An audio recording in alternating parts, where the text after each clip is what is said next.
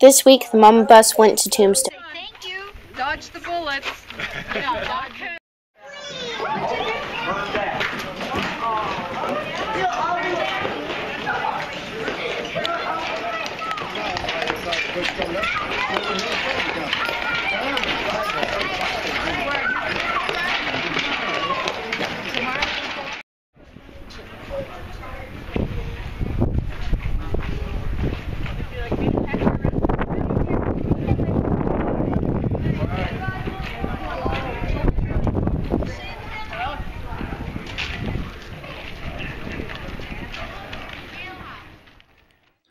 The Crystal Palace is an old 1800s saloon that we got to go hang out in. The guy here is the bartender, AJ.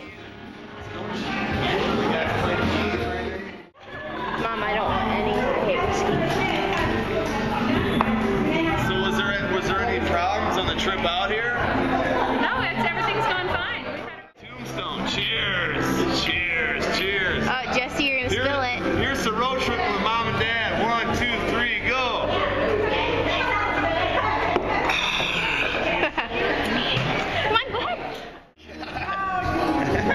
Oh man, she put that back like it was no big thing.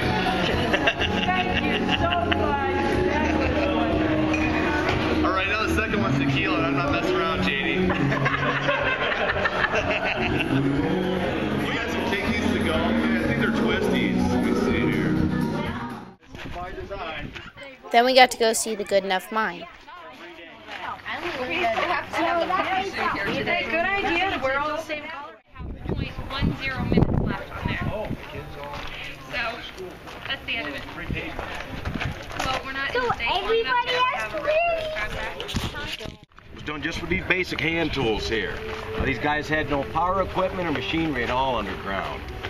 Now they had a couple of different methods for boring their blasting holes.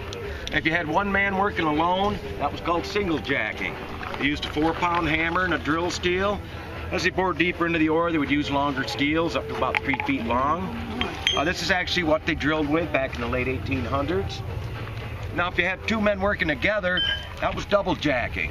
One guy'd be holding and twisting that drill steel, while another man, hopefully a darn good shot, was swinging this 8-pound sledge here. Because up until 1890, these guys had nothing but candles underground.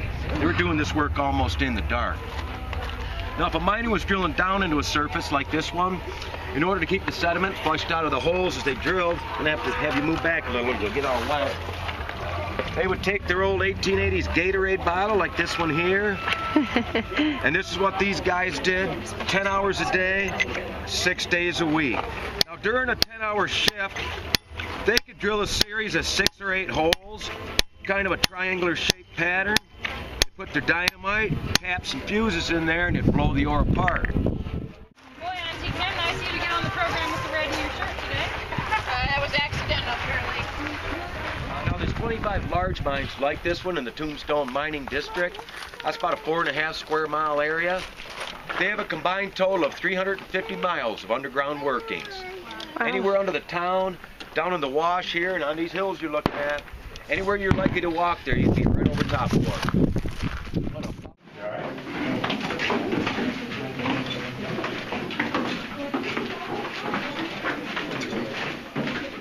It's not real popcorn.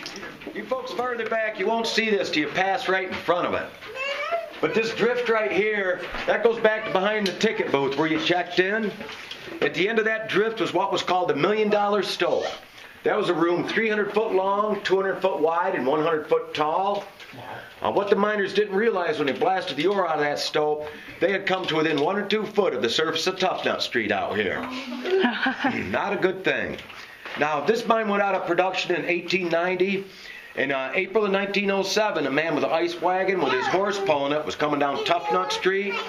Top of that stope collapsed and down they fell about 90 foot into the mine here. The amazing thing is it didn't kill him. They actually had to bring the horse back out through the mine. It would have had to have been this same drift here, and they dragged him right up the incline shaft where the stairs are now. This was a big improvement. Now, when a mine like this one bored right through limestone, an open flame like that was perfectly safe in here. There's no explosive dust or gas in this kind of a rock. If you was in an old coal mine especially, you got to be real careful with open flame. Coal dusting is explosive, methane gas. What those miners would do is bring canaries underground. If that canary quit singing or just dropped dead in his little cage, you knew you had a lack of oxygen, poison gas, something like that going on. Time to get the heck out of there. These are the Tombstone Vigilantes. They're kind of weird. One face down, one face up, one on each side. There you are. Carl, those coffins were made. Did you section them off like I told you? No, they're about that big around. You got all of them in the house? All right. No! Come on, Hannah, get in there. Let somebody else take the pictures. What are they even doing?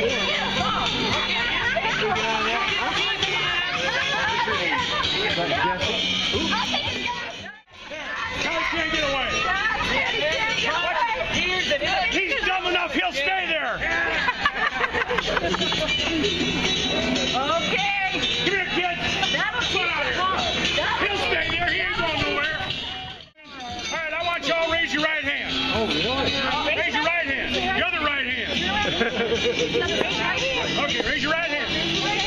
Okay, your other right. Now, I want y'all to repeat after me, okay? I swear.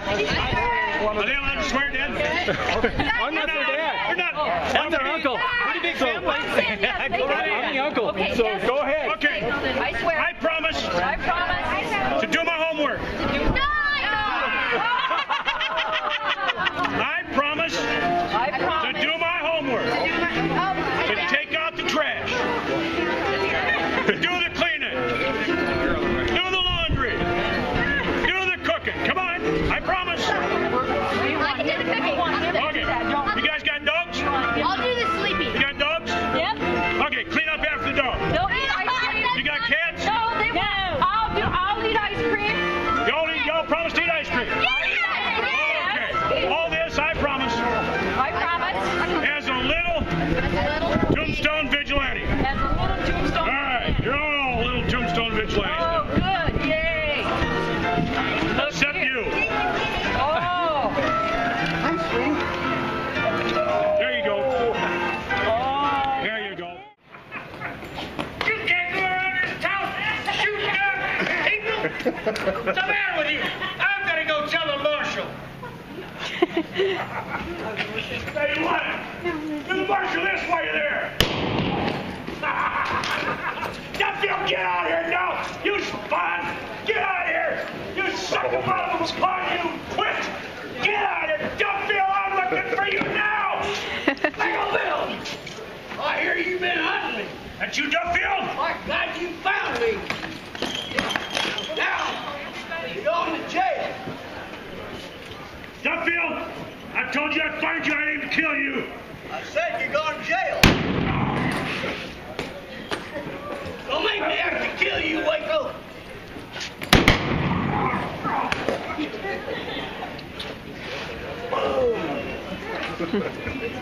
You got my thing now. Well, you found me.